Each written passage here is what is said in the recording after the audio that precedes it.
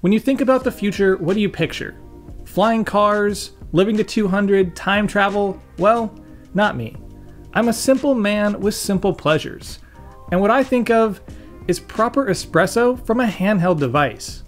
In the last few years, I've tried quite a few, but only one was so close to that pinnacle that I could literally taste it. And that was the Wacaco Nanopresso.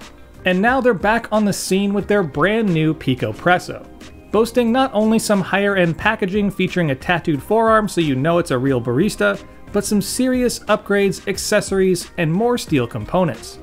But what really interests me is the claim that it makes, and I quote, cafe quality espresso that will rival any expensive high-end machine. So if you know me, you know that I love to put these kinds of claims to the test. So I reached out about it, and they were kind enough to send me one for the full Spro treatment. First things first, let's unbox and unpack the Picopresso. Starting with the actual main body of the unit. Immediately, I noticed that the tactile feel of the cylinder seems a little denser and a little higher quality, but it still fits nicely in the hand and weighs only 350 grams, which is only a 14-gram increase from the previous version. Both the top cap and the bottom are removable, and inside you'll find a lot of accessories and parts. Inside the top, you've got a collapsible scoop and a cleaning brush. On the bottom, removing both covers exposes the basket for those sexy bottomless pulls. And when unscrewed, you've got a sturdy metal portafilter, a 53mm basket, and a shower screen with an attached rubber gasket. This other large piece is just a carrying case for the unit, which is a semi-hard exterior with a soft interior and a nice chunky zipper. Below that, you've got a branded metal funnel for your basket, which I think is a nice touch. Next to that is their new upgraded tamper, which has a sturdy steel base, which is a welcome change from their previous version that was just the bottom of a plastic scoop. And last but not least, hidden here in the middle, an unexpected but very cool addition, a baby WD-T tool to break up those grinds for a cleaner extraction. But speaking of extractions, let's make some coffee. If you've used the Nanopresso or any manual espresso machine, the use of the Picopresso will feel pretty straightforward and intuitive.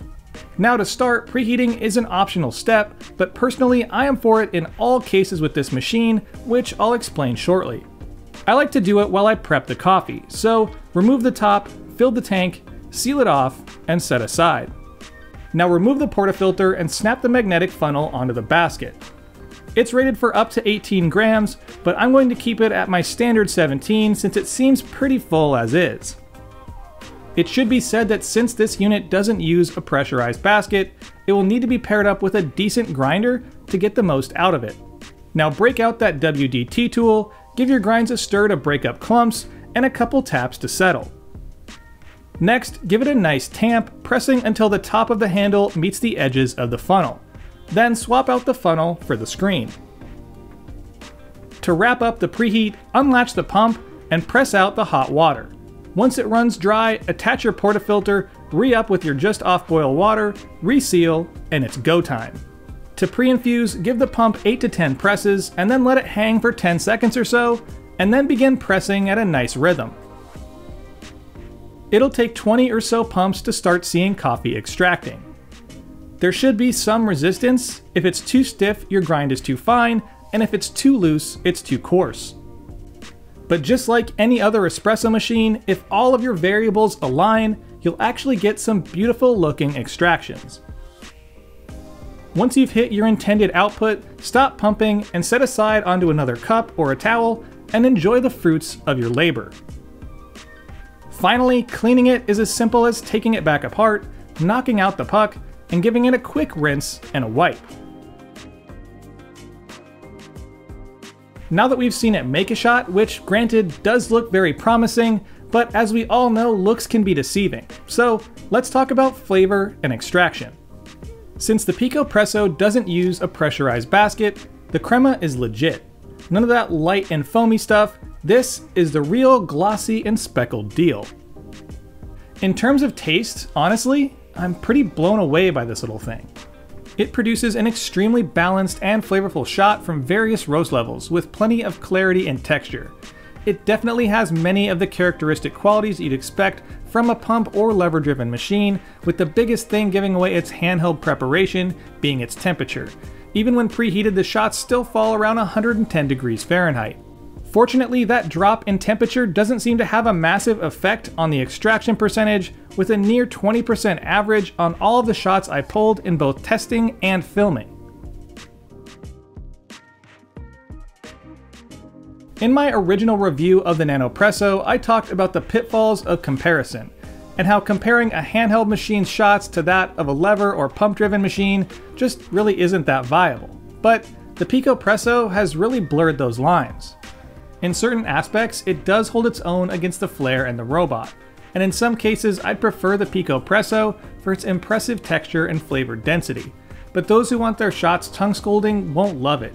And it could use a little more insulation, as the outside does get surprisingly hot, which can make the pressing a little less fun.